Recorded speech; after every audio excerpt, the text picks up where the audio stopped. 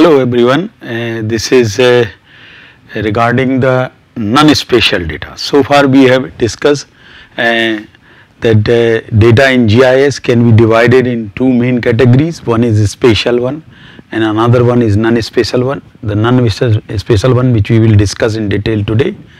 And we have already covered vector data, different types of vector data, raster data, tin data. We have also discussed the comparison between vector data, raster data. We have also gone through the comparison between raster and tin. Now let's focus on the attribute data, and which is non-spatial data. As you know that with each vector data, whether it's point, line, polygon, theoretically we can store n number of attributes. So first, as you know that this is also in very simple language we say as tabular data, because it is stored in a form of table in GIS or in GIS database as well. So we call them as tabular data. Now each geographic feature, whether it's a point, line or polygon or vector entity, can have more than one or more than one attribute. And basically the purpose of keeping this to identify that particular feature. Not only identify, that means not only keeping its a unique ID inside the database, inside our tables, but also the description of the data. If we take an example of a point data, then a point data will have the spatial information, that is the XY coordinates. But in a table form, it can have n number of attributes. So starting from its ID, maybe its ground dimensions, and if I take example of say groundwater well, then it will have who owns the well, what is the depth of the well, what are the different water levels during monsoon, pre-monsoon, post-monsoon, and if I am having information about the water quality of that particular well, I can store in other columns as well. So basically to describe, not only identify that feature, that what it is, and also other informations about that particular feature or some magnitude. Maybe the chemical qualities, maybe if I am dealing with earthquake epicenters, then spatial information that XY coordinates are here, each I can assign ID, then occurrence of the earthquake, maybe the date, maybe the magnitude, maybe the depth of focal depth, and so on and so forth. All kind of details I can get associated with a point data. Similarly, we can also do for line data as well as polygon data. And this more rich our attributes are, more information about each vector entity when we are having, then we can later on in the analysis we can really take a lot of advantages. So theoretically our GIS system should support n number of columns, or from database point of view n number of fields against each such objects, and then in analysis part we can take advantage of. Remember this, that in case of raster data we can have only one single attribute, but in case of vector data theoretically we can have n number of attributes. Now basically if we start looking different types of attributes, like we have seen different types of vectors, different types of rasters. Of course in case of tin there is no other types of tin are there, just single type of tin, but in case of attributes, basic 6 kinds of or 6 types of attributes so far have been implemented into GIS. Maybe in literature you may find some little different numbers, but if you look carefully you would find that we can maximum categorize into 6 categories. So let's go one by one. The first one in this category is the nominal, or we also called as category. Then the another one is the ordinal and ranks. We will see in detail about each of such type of attributes. Then interval, then ratio, cyclic, and counts and amounts.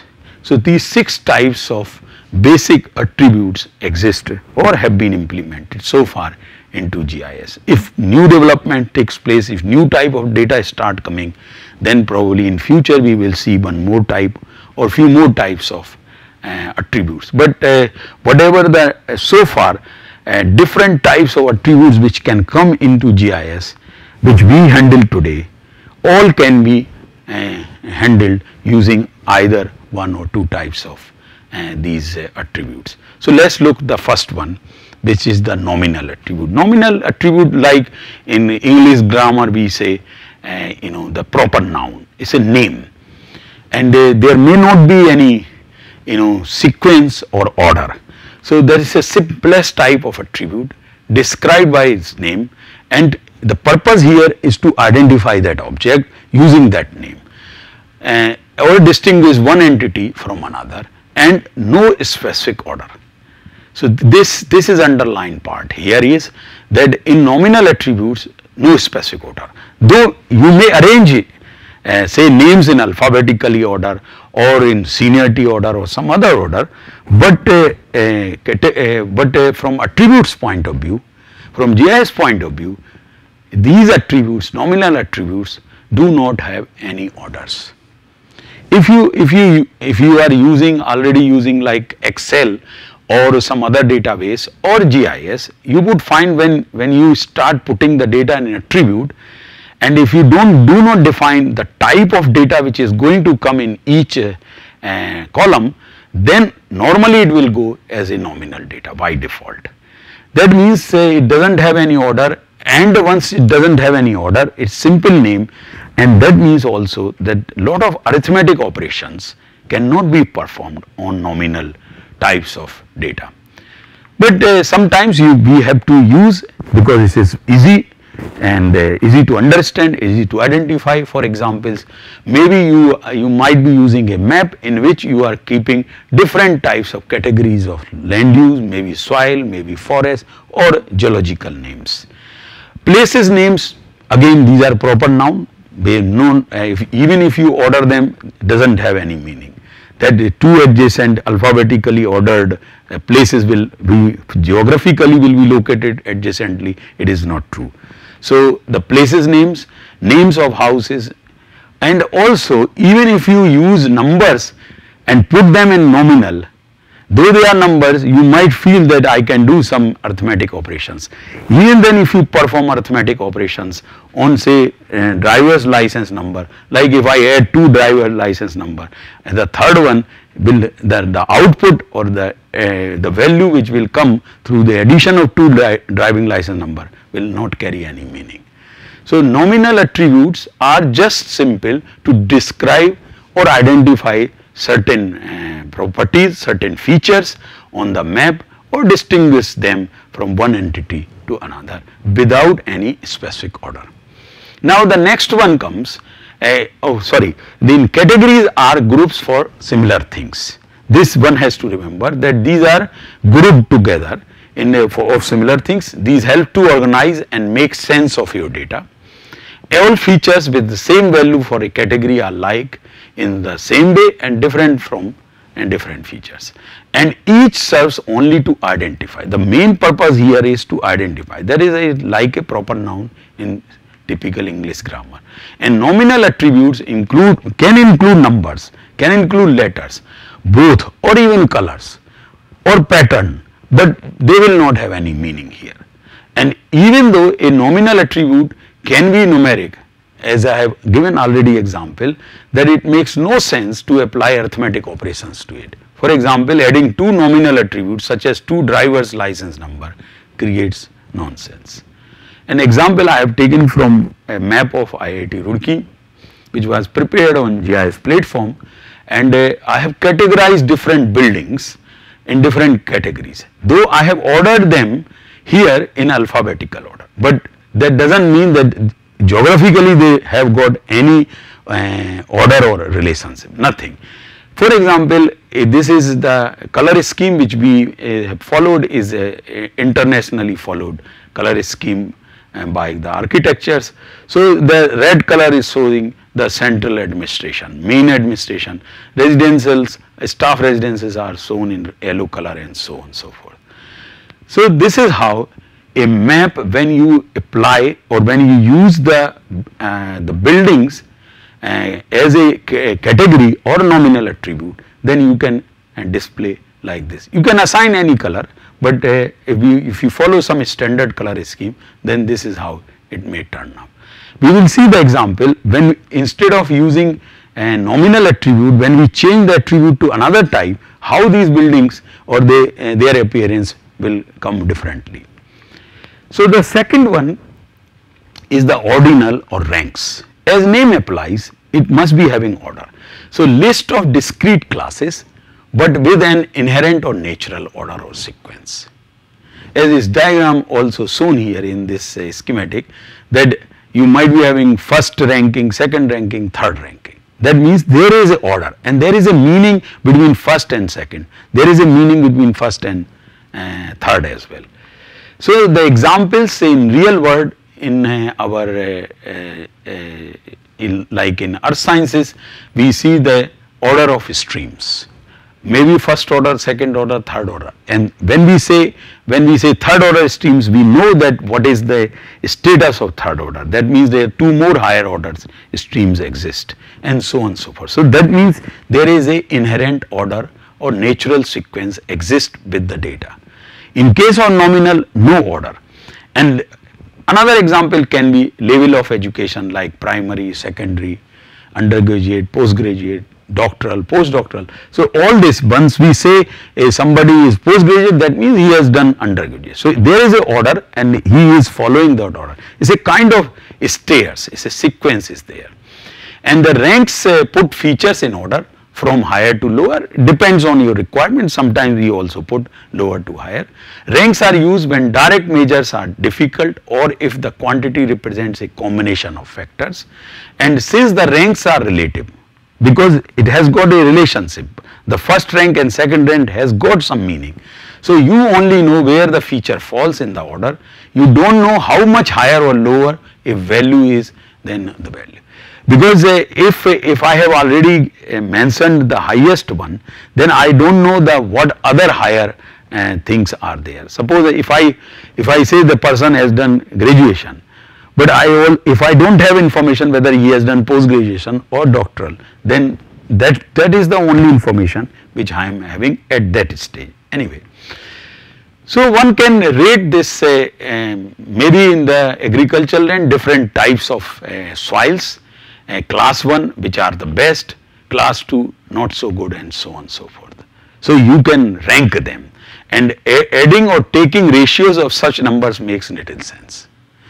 Though you can represent ranks through numbers, but again performing arithmetic operations may not bring any results. For example, since 2 is not twice as much as anything as 1, but at least ordinal attributes have inherent order, not like nominal attributes which do not have any order.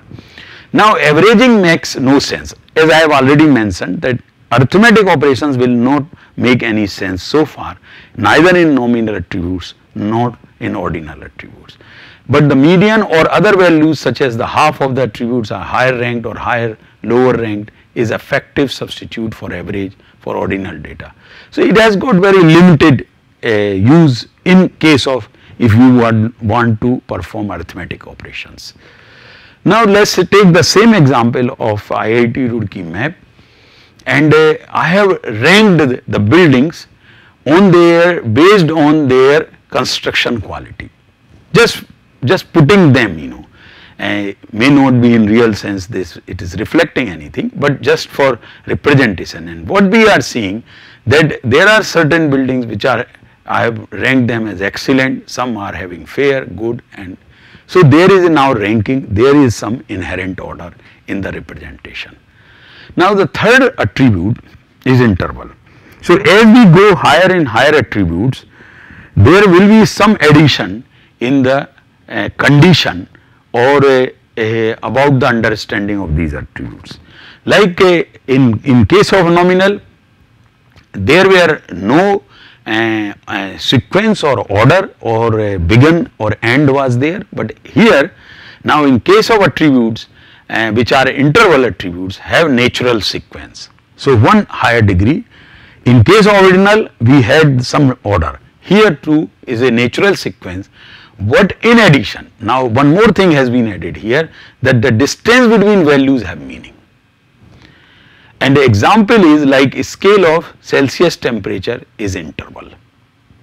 And interval, because it makes sense to say 30 and 20 degree are the same, having the same difference as the 20 and 10. There is a difference of 10. So there is the interval attribute will have natural sequence 1, and in addition it will have the distance between values will have the meaning. An example is also given here for the pH scale as well. That is also an interval scale. Now the fourth type of attribute is ratio attributes that have the same characteristics as interval variables. But in addition, so all those two conditions, inherent order and the difference distance between two values have the meaning, plus in addition there is it will have a 0 or a starting point. So like here in a scale for the representing some distance, it is having a 0, and this is how we generally in the maps we put a scale bar, we put a 0 and some value on the right hand side. So likewise it will have a order, it is having a sequence, plus it is having a meaning, like 2 minus 1 is 1 kilometer, same would be the 3 minus 2 equal to 1 kilometer, and in addition it will have a starting point and 0. For example, rainfall per month. So rainfall the weight is a ratio, because it makes sense to say that a person of 100 kg is twice as heavy as a person of 50 kg.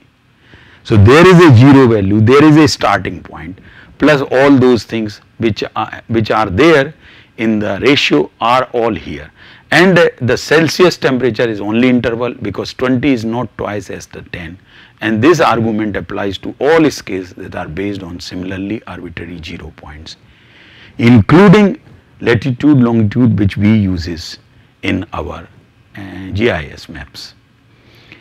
Now the fifth attribute in this category is directional or cyclic. This is very, very important in GIS, because the latitude, longitude which we are using is a cyclic. Same is like time is also a cyclic, and therefore the handling, though these are also numeric values, but their handling within GIS is very, very important. Very carefully these should be handled. We will see the examples here, that sometimes it is necessary to deal with the data that can be directional or cyclic. One more type of data in geological sciences or in civil engineering we use for directions, bearing. So bearing is also a directional type data. It has to be handled differently, and it has to be declared before we enter into the system. Properly it should be declared that now data which is going to come in this particular column or field in my database is directional data, because their normal arithmetic operations cannot be performed. We will see the example that, like including flow direction on a map or a compass direction or longitude. So all will complete one cycle, maybe at 360 degree, maybe at 90 degree, maybe like time it will complete at 60 seconds, and then it becomes 1 minute. So it's a cyclic data. Let's take this example of that the special problem that when 359 and is 0, after 359 0 comes, not 360 degree, and in case of degrees, and averaging two directions such as 359 and plus 1 yields 180, and that would be the just opposite direction. So that means on directional data simple arithmetic operations cannot be performed, otherwise you will go, instead of north you may lead towards the south, and it will give you a completely opposite direction. So it has to be very carefully handled, directional data in GIS. All modern GIS softwares are nowadays capable to handle directional data very easily, but you have to declare to the system, and accordingly you have to handle the data. And there were when year 2000 about to come, in the year 99 people realized before that there will be some problem, because in that time the operating system used to store for year only last 2 digits. So after 99, if we would not have changed our operating system, then after 99 the double zero would have come for the year. Now double zero may be meaning of 1900, maybe 1800, maybe 2000. So later on this problem was solved by, instead of keeping 2 digits, 2 last digits for the year, we started storing 4 digits for the year, and then this problem was solved. But this problem is very famous problem of that time. It is known as the Y2K bug, and because of this reason. Another set of problems will arise because in GIS, instead of using degree, minutes and second data, we convert this data into DD, and once the DD is converted, then arithmetic operations can be performed easily. Now before that we have to be, because this is cyclic data, so 60 seconds will become your 1 minute, and 60 minutes will become 1 degree. So this instead of having a 0 to 60 scale, if we rescale 0 to 100, then it becomes DD, and then DD, this degree decimal data is falling in decimal system, and then all kinds of arithmetic operations can be performed. So in GIS, when we use the geographic data, in geographic projection, we use, instead of DMS, we use DD, and it is quite easy to convert from DMS, that means degree, minutes, seconds, to DD by just applying a simple concept and calculations. Like if I am having say 77 degree, 30 minutes and 15 seconds, and I want to convert, this is DMS format, I want to convert in DD, then what you have to do, you can multiply by 60 and multiply by 60, because we have to bring everything to the second, that is our the least count or the unit here. Then 30 multiply by 60, and then you add 15. Whatever you will get, you divide that one by 3600, and then you will get here is DD. And then arithmetic operations can be performed easily. So modern days GIS are capable of converting from DMS to DD and vice versa. Otherwise, if not, then simple tools can be used, simple concept can be used to convert them and put them in DD. So later on you can change it or keep it, and then even arithmetic operations can also be performed. Like in example, one of the earlier very popular GIS softwares, or in ArcGIS, which is modern days very popular GIS software, the data measured in ratio or interval scales are type number. That means when you put in the attribute table, you put them as number, as numeric value. That is why the word type number is used, while the data measured at ordinal or nominal scales are type string. That means you are declaring to the system that my data can come in strings that maybe have alphabets or alphanumeric. So this is how you declare in case of before entering the data, and these functions are used in this particular software to as a string or as number that can be used to convert attribute data between numeric and string forms. Now one thing one has to be remember that when you are creating your own GIS database, different columns or different fields in your database, their value, their properties have to be declared very properly. Even if you are using Excel, and if you know that my data is going to be cyclic data, declare as that it is going to be the date, so that later on you will not have problems. But if you don't declare, then by default it will take as a nominal data, and then later on if you convert that nominal data to interval or ratio, you might have lot of problems. So it is better before entering the data, if it is possible, properly think that what kind of data is going to come in that particular field and declare the properties accordingly. One more thing is that if you are bringing the decimal data and that too is the real numbers, then you have to be also careful by declaring the number of places after decimal. If you know that your data is not going to come up to fourth places of decimal, then don't put in the format fourth place, because unnecessary it creates a redundancy in the data, and later on during your analysis it might give you a lot of problems. And because if you reduce later on, it may bring some problems, or if you increase the number of places, again it might bring problems.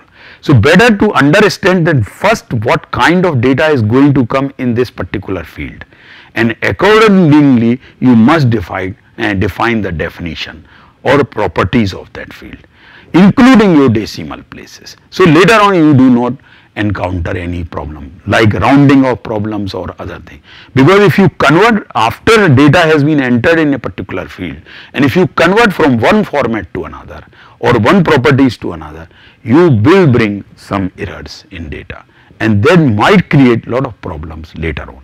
So it is always better to think first and then add the data inside your column.